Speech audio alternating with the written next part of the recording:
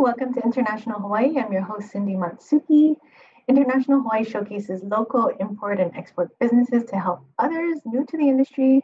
And today, my guest is Devin Cahill, Business Strategy and COO for Pacific Precision Builders, a local design build company, and also a new FTZ tenant, which is awesome. Devin, thank you so much for joining me. Thank you, Cindy. I'm glad you were able to give us the opportunity to jump on and conversate about what we're doing. Yeah, no. I think you're relatively new construction company. Maybe let us know more about what Pacific Precision Builders does and who you are. Okay, that's a good question.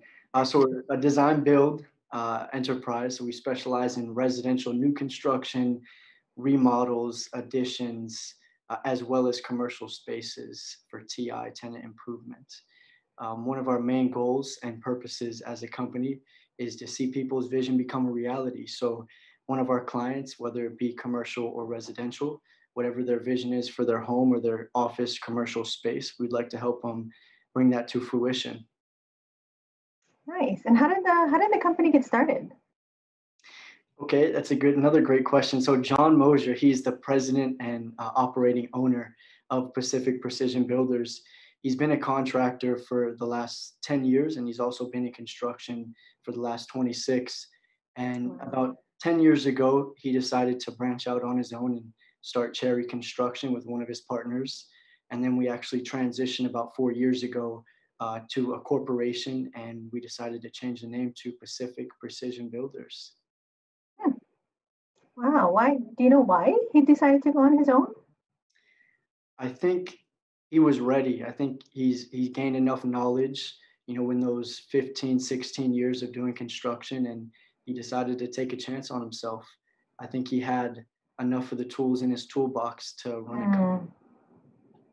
Nice. I know construction is a competitive industry in Hawaii. It's busy. What were the biggest challenges that he faced when starting the business? So as a business, were any of them unique to Hawaii? Sorry. Yeah, actually a bunch of them. So as a business strategist, I spend a lot of time with John going over the past and seeing how we can improve our future in terms of what happened in the past. And I think one of the biggest obstacles or challenges that he faced was building a company and being able to bring on the right talent in order to have a company in construction. Because at the end of the day, as somebody that works in construction, you can have skills all day long, but it's not necessarily individual, right? It's about the collective.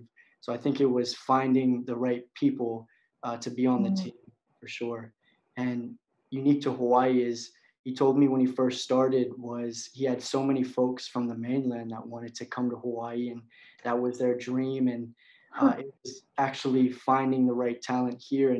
And construction goes back long time. So being able to find the guys that are still working in construction, that have the capabilities that, like his standard of work, they don't really get on the internet as much and look for jobs. I mean, such an archaic industry that it's tough to find unless you're really involved in the community. So I think that was one of his biggest obstacles. So he did have a hard time finding local construction workers to hire? Yes, that would be it. So did he actually bring in a lot of people from the mainland?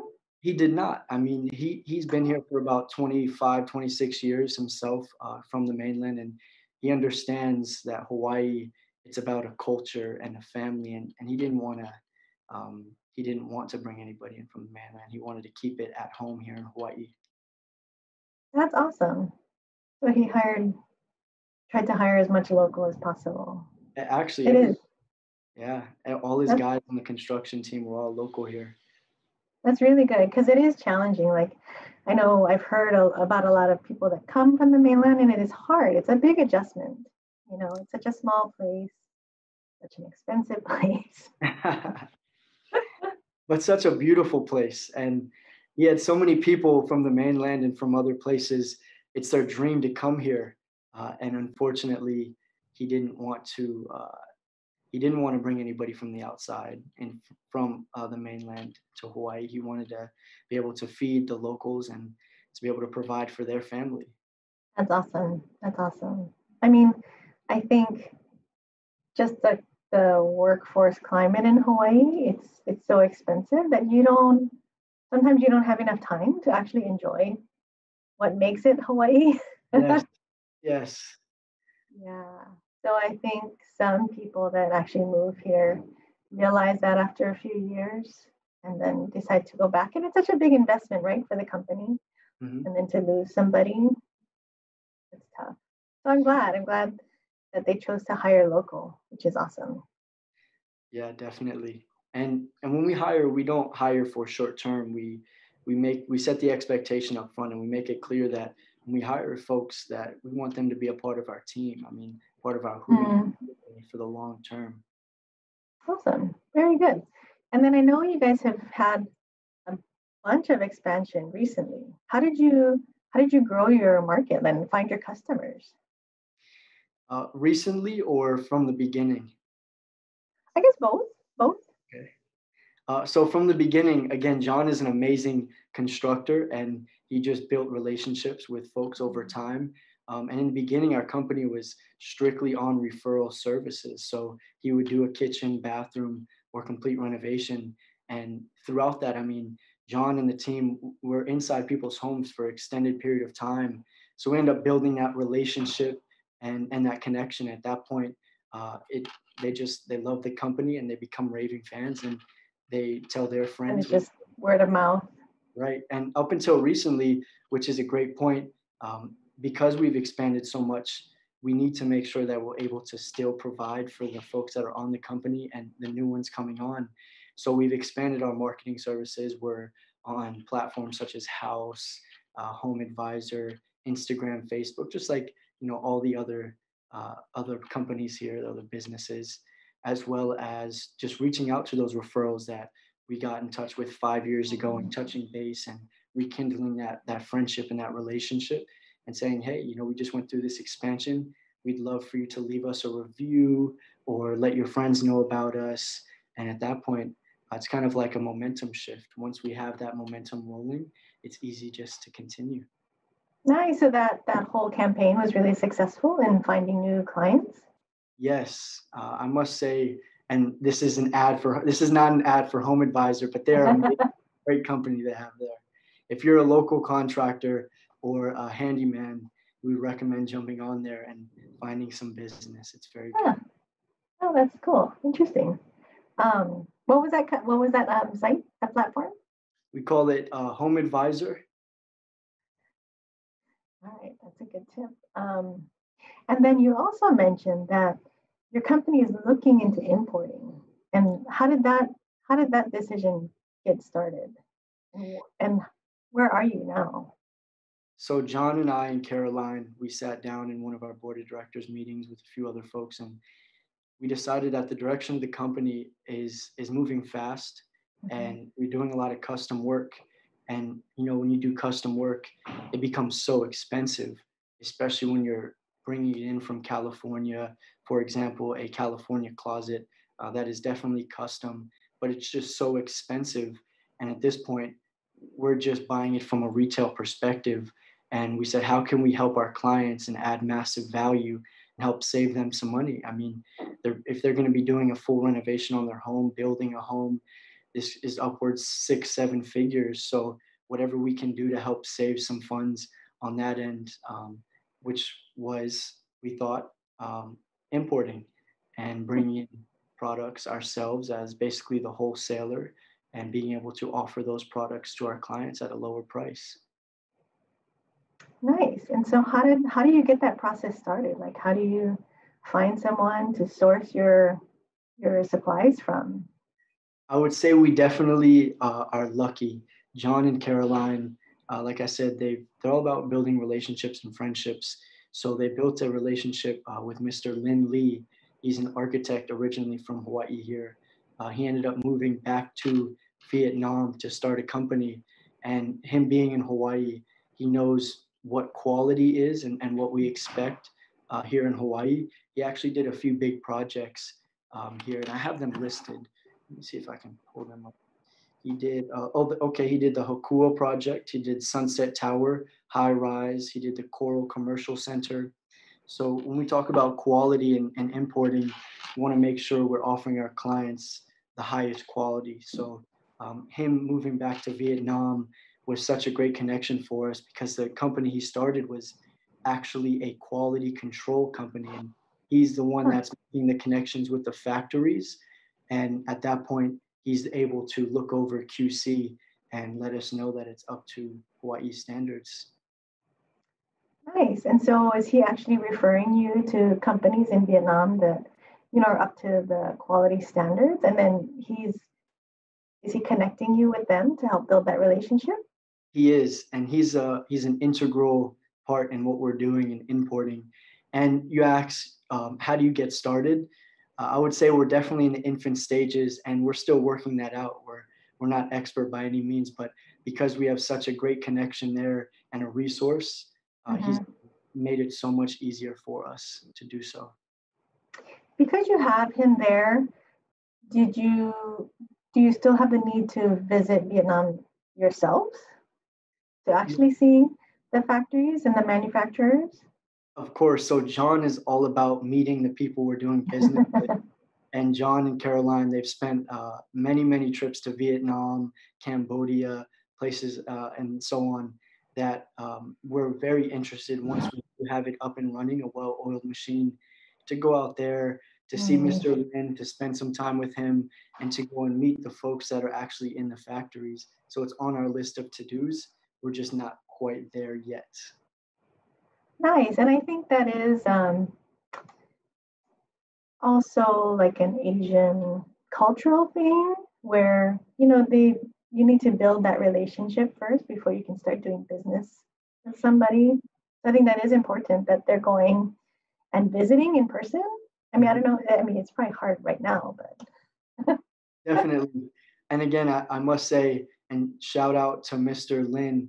He's an amazing resource. He's very instrumental with us and being able to import custom products, whether it be furniture, cabinets, flooring, tile, marble.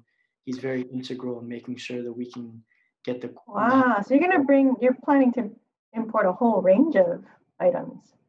Yes. And we're going to do it project by project basis. Wow. It would be very tough on just a small kitchen unless we have 5 or 6 clients that want to do it. But in a custom home build, we can go ahead and we can source all of it from Vietnam or other places as well as if we were doing, I know a lot of condos and hotels right now is such a perfect time for them to change out old furniture. And every 5 to 10 years, I mean, it's a must. It's budgeted for them to do so. So at this point, if we can get in connection with them and build that relationship, we can do 20, 30, even 100 units. I mean, it's rinse and repeat. It's the same products. So it's just getting in touch with the condos, the hotels, and the other custom home build clientele. That's amazing. It sounds like your contact in Vietnam is key. Yes, Mr. Lin is amazing. I hope he's able to see this. That's what everybody needs. Everybody needs a Mr. Lin. We're going to take a quick break and we'll be right back. This is International Hawaii on ThinkTech, and we'll see you in a little bit.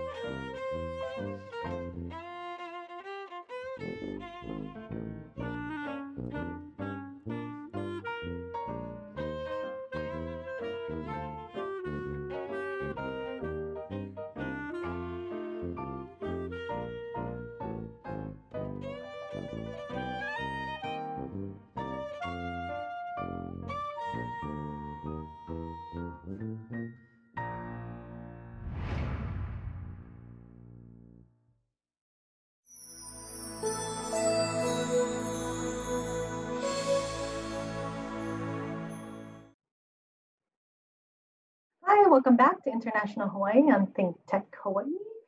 I'm your host, Cindy Matsuki, and my guest today is Devin Cahill from Pacific Precision Builders.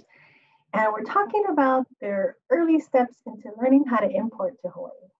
So I'm excited, and I wanted to hear about, you had told me that you met with a customs broker, and what is the role that they're going to play in your importing? I think it's going to be a huge role. And us being at the Foreign Trade Zone, we've connected with Mike Bowers and Co., their customs broker here, and they've done an amazing job educating us with what it takes to import and the steps necessary to make sure it goes as smooth as possible so nothing's held up and we can get our package as soon as it arrives. We spent a lot of time with him back and forth with emails and in-person meetings, and he's been such a great connection for us to learn how to do this. Yeah, I've only been at the Foreign Trade Zone for a year or so, and I feel like I'm still learning about the whole process of importing. I mean, there's so many details and requirements and restrictions, and so many agencies involved. So I'm sure Mike told you a lot about those too, and just what you need to make sure, and all the information that you're providing when you start importing. Mm-hmm. Yeah, so that's good. I'm glad you've connected with a broker. I think that's a key thing for people that want to start importing, is to start working with your broker before you start importing. Yes, definitely. Yes, I've heard from some brokers who say that companies will call them when their shipment is stuck at the dock in Hawaii and they can't get to it. And then they're like, what do I do? I think that's people, they're very optimistic with the process of what it actually takes to get packages over here. Exactly. It's really not as easy as find a product and ship it to Hawaii. There's a few more steps that are involved. And like you said, if we don't do it the right way, things could get held up and shipments can take a lot longer. And we're paying for them to sit there and not be released. So if you are optimistic and you think this is something you can do on your own, like eventually, hopefully we can, I would say start with a broker, learn what it takes, and then eventually try to veer out on your own. Yeah, definitely. So another question I wanted to ask is if the pandemic has affected your company, and if so, what kind of changes have you had to make? I would say the pandemic has affected many, many industries here in Hawaii, especially the tourism, industry. But we were very lucky, and I use the word lucky a lot because we do feel like God is on our side. But with the construction industry, it's actually ramped up quite a bit here since the pandemic. I'm guessing people are sitting at home, they're looking at their outdated kitchen, their outdated bathroom, and they're saying, I think we need to do something about this. So it's actually affected us in a positive way, and more so than just work. Since the pandemic and the cyclical downturn, we actually decided to grow our company, and we've doubled our back office. We've brought at least five guys to our construction team because there's been so much growth, and we've been able to employ folks in this hard time. And it's such an amazing feeling to be able to help the locals out in Hawaii in terms of providing jobs when there's not too many out there right now. And other than that, other than providing jobs and being able to connect with more clients during the cyclical downturn, we've actually expanded our office space. We got 2 offices here at the Foreign Trade Zone. So it's just been an amazing thing, and we're just trying to position ourselves for when things are on its way back to normal. So when a cyclical downturn happens, it's about here where everybody panics, and then about here where everybody tries to position themselves. But one of our clients, his name is Greg Autry. He actually wrote a book with Peter Navarro, which is the president's trade advisor. And it was actually about these specific things. When cyclical downturns happen, you want to be ahead of it. So right on that downturn is when you want to find great talent that other folks are laying off, find office space for a good price. That way, when everything is starting to come back up, that we are positioned well enough. And because we've had great mentorship from one of our clients, Greg, and we've built that relationship, we have positioned ourselves well enough for the future to be successful. Wow, that's smart. And I'm glad you're able to hire some local people, especially now. I think that's really awesome. Um, so I did want to take a look at some of your projects to show people what kind of work Civic Precision Builders does. Your name Awesome. is a tongue twister.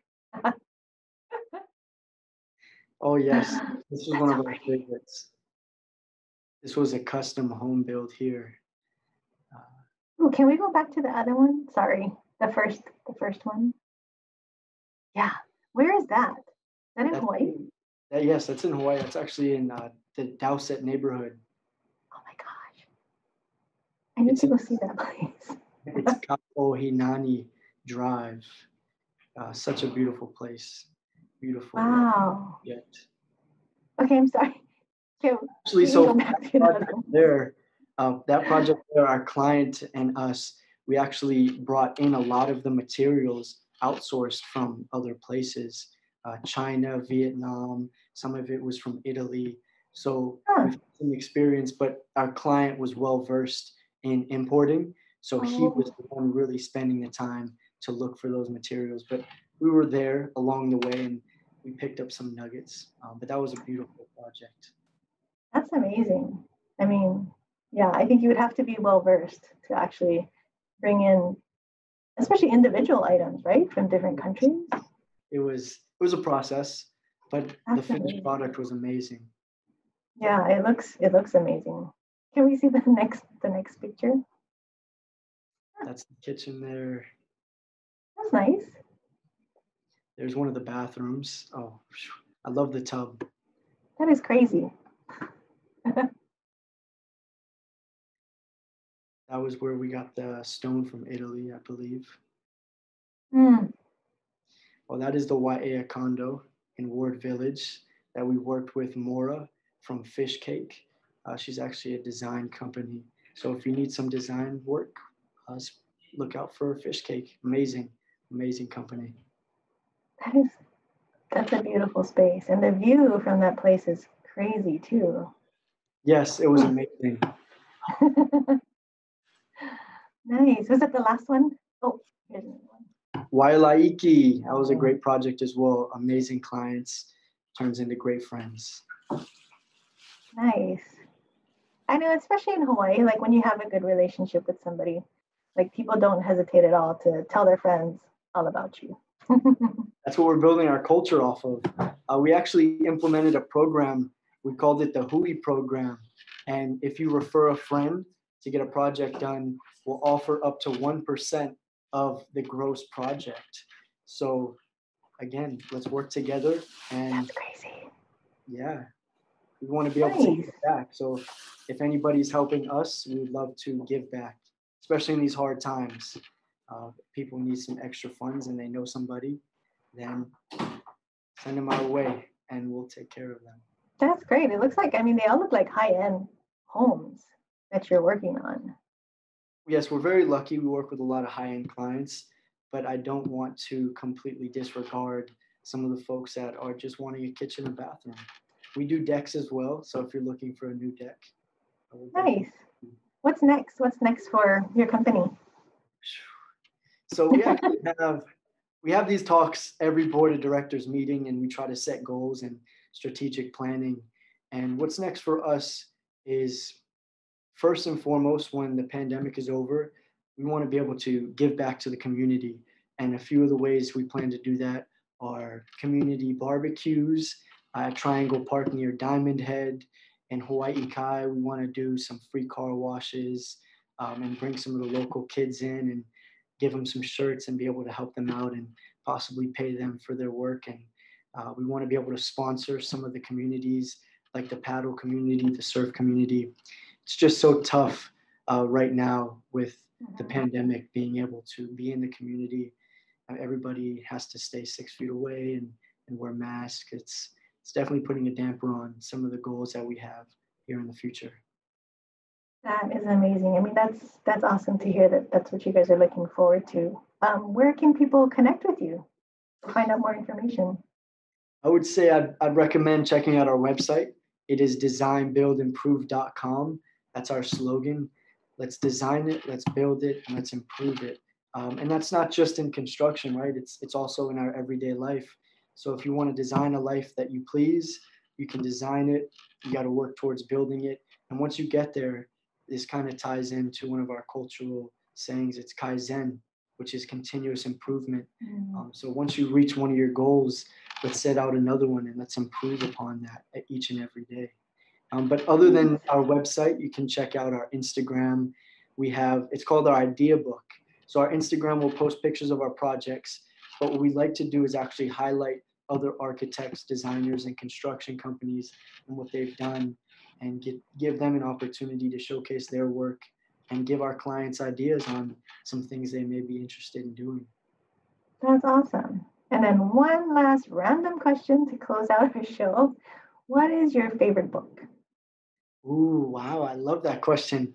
So I'm actually an avid reader, and I would say the first book that started me on my journey for reading was called The Slight Edge. So I have to give credit to The Slight Edge, and that book was all about either you're growing or you're degressing. So at that point, it really ties into our Kaizen culture, where we're either getting better or we're getting worse. So I'll give a shout out to The Slight Edge, but I also love one of the books I've been reading by Jim Collins called Good to Great. To Great is another great one. Nice, very cool. Those sound like amazing books. Thank you so much for being on the show and joining me. I look forward to when you guys are able to do community service. I think that's so awesome. And I appreciate your time. And thank you for joining me on International Hawaii on ThinkTech. Thank Until you. next time. Cindy, do you mind if I ask you a question? Sure. What would be your favorite book? My favorite book. So, my favorite author is Stephen King. So I'd have to say Stephen King, anything. Not so big into the self-help or the business books. Sorry. That's okay. Thank you so much, Devin. Thank you. Good to chat. You too. Mahalos. Talk soon. Yeah, until next time. Thank you.